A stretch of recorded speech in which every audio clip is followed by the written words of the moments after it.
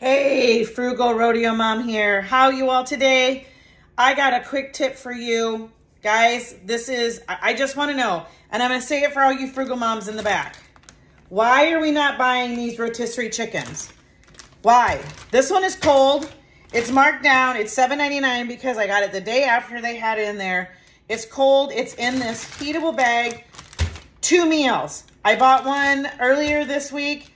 2 meals. I did chicken stir fry and I did chicken Alfredo yesterday. And tomorrow I'm doing chicken soup. I'm a little under the weather, so I'm doing chicken and vegetable soup. So buy the cold rotisserie chickens. Debone them. Freeze them. Whatever you want to do with them.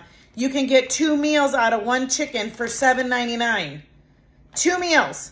Go buy fresh chicken. It's more expensive than that. 2 meals, $7.99.